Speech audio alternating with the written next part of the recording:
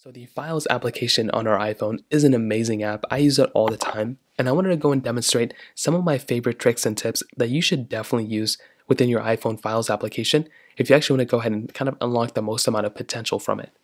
Now, the Files app is great. It basically gets updated within every single iOS version. There's always cool little things that Apple basically adds. Now, the first thing I'll definitely tell you, which is one of the more basic things, is swiping all the way to the side and kind of getting an understanding of all the different folders that you have. So the locations basically means however different, locations that you have of where files are stored on your phone. Also, if you do bring in some sort of external storage, things like SD cards or external drives, you can basically plug those in and those will show up on your Files application right here, which is so cool. You can also add tags and do all sorts of other things too, and even add favorites of your folders, which is awesome.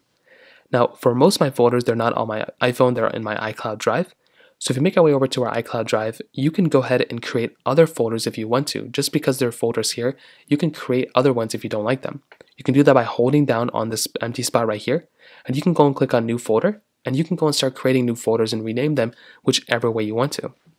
That's a really cool thing and a really easy thing you can basically do on your particular device. Now on top of that, another big thing is the ability of scanning documents. So you can scan documents right within your folder, whether you're in this folder or another folder like this one. And you can do this by holding down on an empty spot again, and you can tap on the Scan Documents button. So click on Scan Documents, and this next page is going to come up, and it's basically going to allow you to scan the documents within your page. So from here, what you can do is you can go ahead and basically hover over a certain area if you want to, or whatever you want to. You can go and click on the Scan Document button right there, and it's going to allow you to scan the document. Now you can do this within the Notes tab, but you can also do this within this tab as well, which is genuinely a very cool thing. Now, if you want to hop out of it, you can always click cancel up here. Now, another cool thing that we have is basically the ability of compressing and decompressing zip files.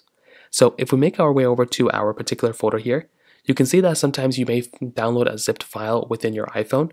Well, if you tap on it, it actually has a built-in unzipper, which is so amazing. So you can tap on an icon just like this, and you can basically unzip files just like so. But did you know you can actually zip files as well, completely for free on your Files application? You can do this by holding down on that specific icon right here, and you should be able to see a compress button right there. So what you can do is you can go and click on compress, and watch, it's going to actually go ahead and create a compressed file of that particular file right there, and it's a super cool thing. You don't have to go and download a separate application on your iPhone, and this is actually a lot nicer than even doing it on my Mac sometimes too. It's just really convenient of having that type of capability built in straight from my particular phone right here. Now, another cool thing you have within your Files application is the ability of moving multiple different files in the same time, even to a completely new folder if you want to. So what you can do is tap on the top right corner once again, and you can go and click on Select. Now what you can do here is you can tap on multiple different files. So let's say I want to go and move all these files over to a different folder. Well, I can tap on all of them, and this little folder icon at the very bottom, if I go and tap on it, you can see it'll take me into this particular Photos app, or this Files application. So it allows me to move these particular files in a different spot. So if I go and click on, let's say, this folder right here, I can go and basically click Move. So instead of going through and moving one file over and over and over again, I can basically go through and just send one, basically just do one, movement, and it'll change everything at the same time, which is genuinely so cool. Now, another thing you can do is changing, the file type of photos. So you can see right here, I have this image right here. Well, let's say I wanted to go ahead and kind of convert the, way this photo is. Well, what I can do is I can go ahead and basically hold down on that particular photo just like this. I can click on Quick Actions. And what I can do is I can go ahead and create a PDF of this specific, image, or even convert this image right within this page right here. So if I want to, I can go and click on Convert Image, and I can convert it into a JPEG, PNG file, or a HEIF file if I want to. You can also convert it to a PDF, which is a really cool feature.